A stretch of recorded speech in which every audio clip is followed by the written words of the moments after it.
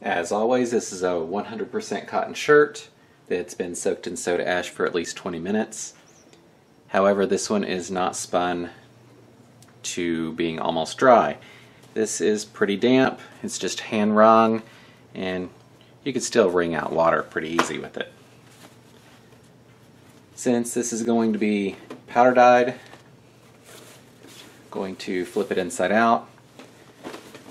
And since this is soda ash all over the shirt, it would be a good idea to wear gloves.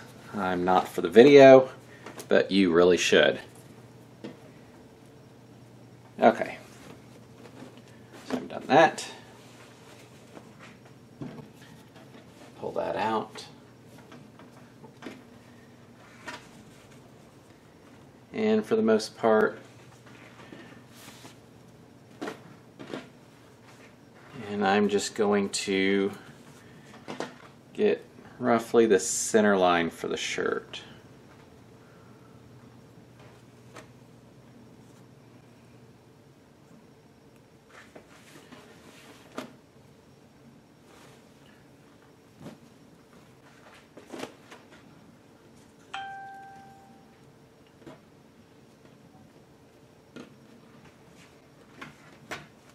I'm going to flip the sleeves inside of each other.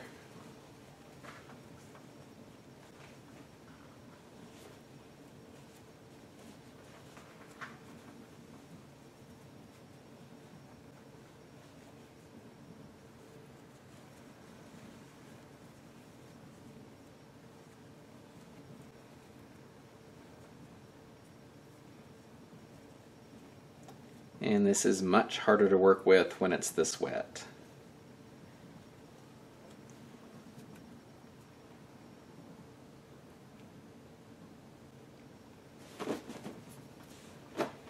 Okay.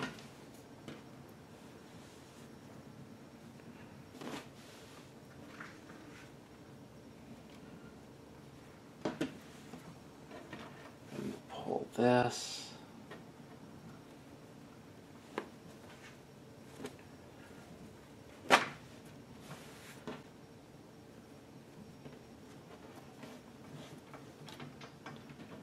And try to make this as wrinkle-free as possible.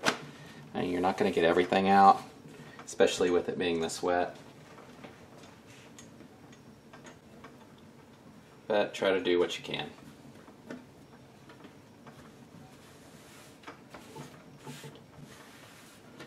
Okay, once you're sure you have that prepped as well as possible,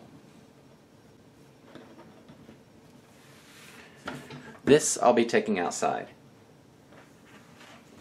Before I go out, I mixed up a shaker bottle that's full of 1 part guar gum to 4 parts of Better Black. So let's go outside and do the dyeing. So I've laid out the shirt as flat as I can onto a rack sitting on the ground, and I'm going to add this anti-slip material over the top.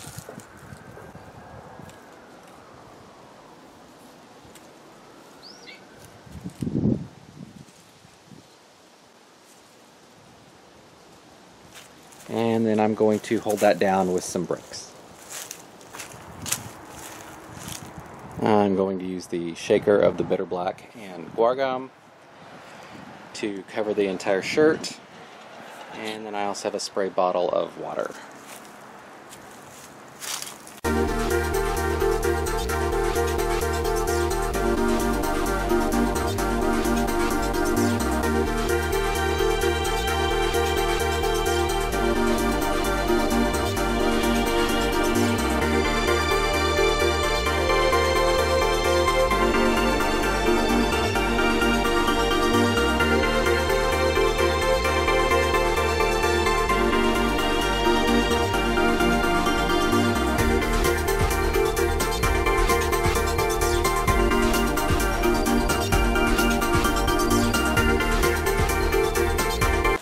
I'm going to add a little soda ash.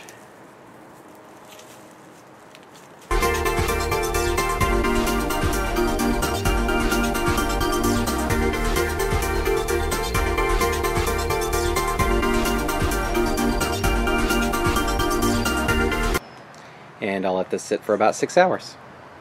It's been about 6 to 8 hours, and while the top side looks something like what I was shooting for, the rest of it doesn't. So I'm going to call this a fail, but go ahead and do the washout just to see what it looks like.